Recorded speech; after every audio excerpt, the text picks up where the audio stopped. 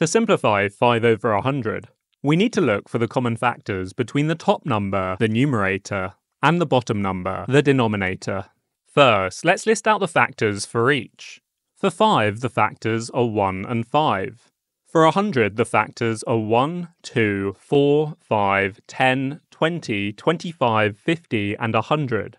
So the largest common factor between 5 and 100 is 5.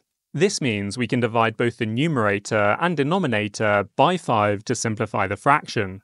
Dividing the numerator 5 by 5 gives us 1. Dividing the denominator 100 by 5 gives us 20. So after dividing, the simplified fraction is 1 over 20. And we know that 1 over 20 is in its simplest form, because the only common factor between 1 and 20 is 1. And when 1 is the largest common factor, we know that fraction is already in its simplest form. Thank you for watching, and I'll see you in the next one.